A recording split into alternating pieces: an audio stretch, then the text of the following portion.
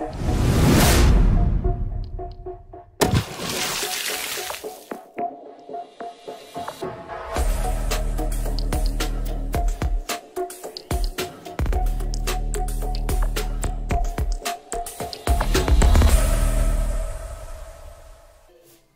guys, hope you're doing really well in these tough times with the lockdown. I just thought I'd put a little video together really to show a couple of items that I use on the beach when I'm sea fishing. The first one I'm going to tell you about is called a trace bar. So when you've got your tripod up, a lot of the time it's a pain in the backside to have your traces or your rigs hanging down and not actually have them to hand to quick change them over. So the idea is that you use one of these. Now this is made by Ian Goltz, okay? As you can see there, it's got a clip, one that side and one the other side. And what you do, you clip it to the tripod legs, like so. And then these little notches here, you can slide the line in between each one and then hang your rig down so that it stops on the swivel. And then that means then that they're just hanging freely on your tripod and you can quickly change them over to a different rig while you're baiting up another, for example.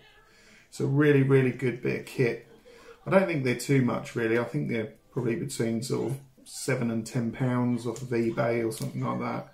And the good useful thing is as well, when you want to put it away in your tackle box, you just literally pull it in half like that and it just folds away nicely. So that was the first thing.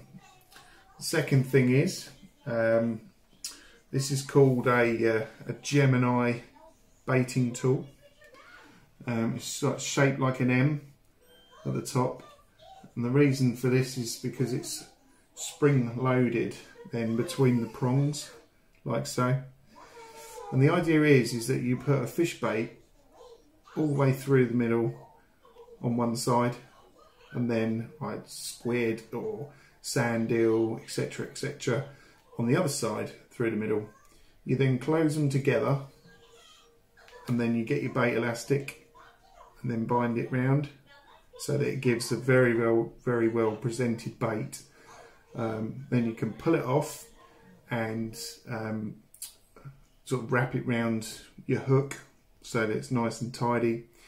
One of the main reasons for doing it, to be honest with you, is not just because of bait presentation towards the fish, but it also helps with your casting. If it's nice and streamlined, it will certainly get you out further with your casting. So that's the next thing.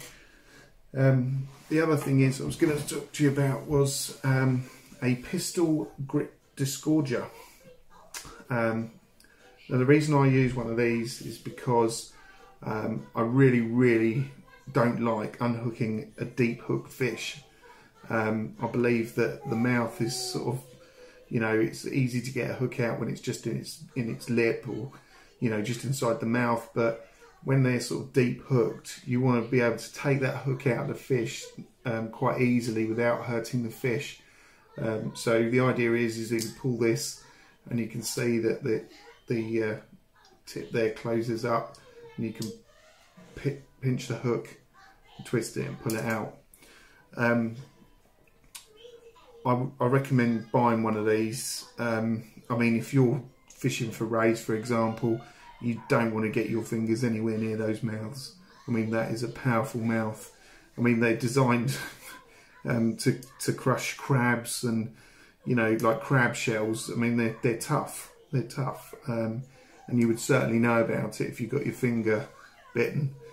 Yeah, they're made by Daiwa.